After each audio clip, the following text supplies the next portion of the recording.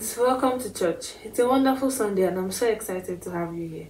I have a lot planned for you today, but first things first, it's time to pray, so hands together and eyes closed. In Jesus' name, thank you Lord for all you've done for us. May your name be glorified and worshipped. Thank you for all you teach us.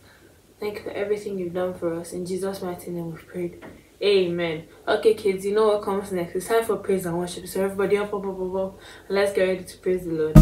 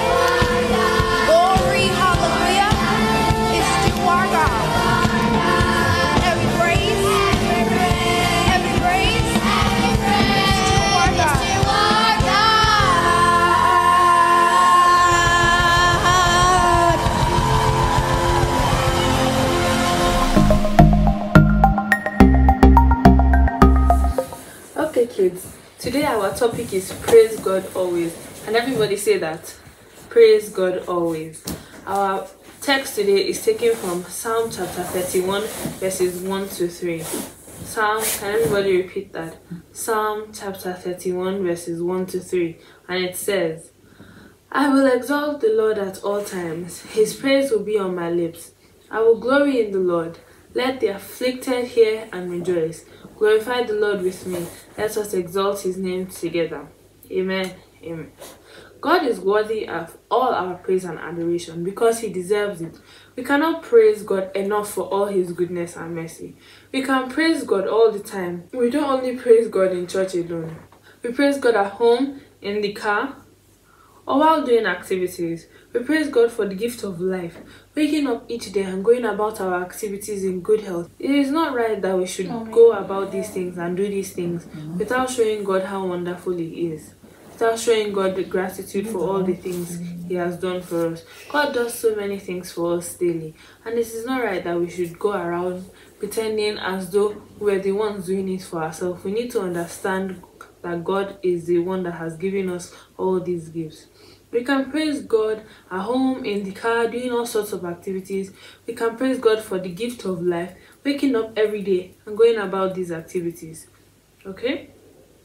It is not right that we deserve it, and we do not, but as a result of God's mercies, we are blessed this way, and we should praise him for it.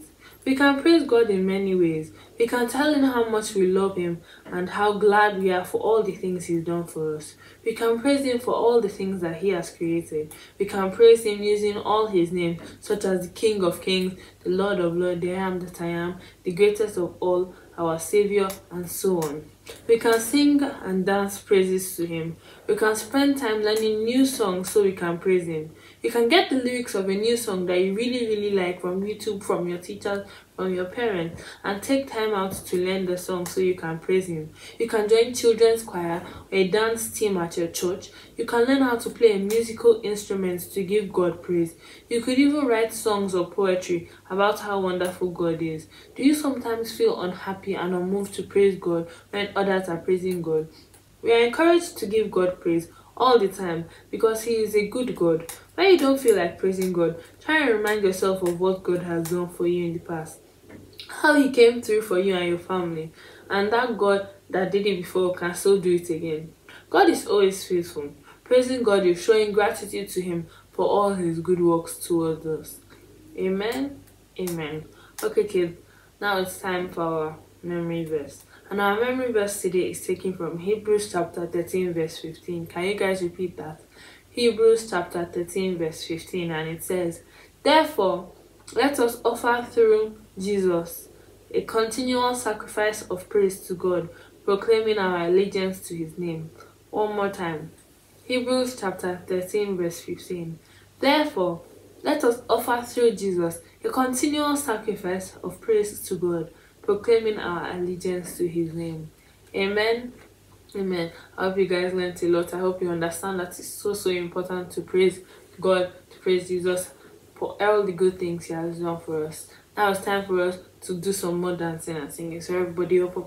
Let's get ready to praise the Lord.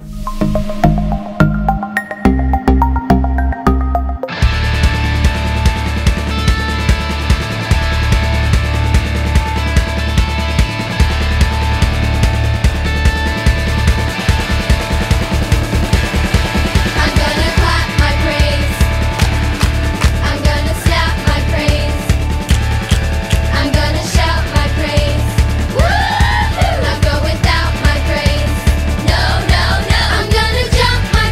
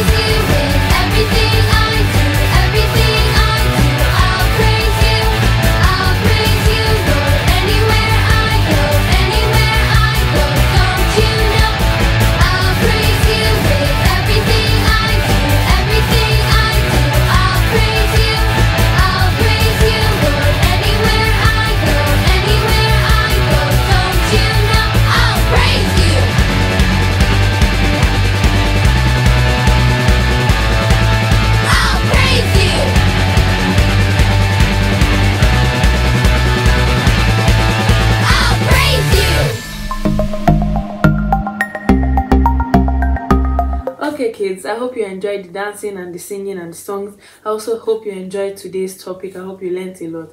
And now it's time to go, and I'll see you again next week. But before we round up, you know what we have to do. Hands together and eyes closed.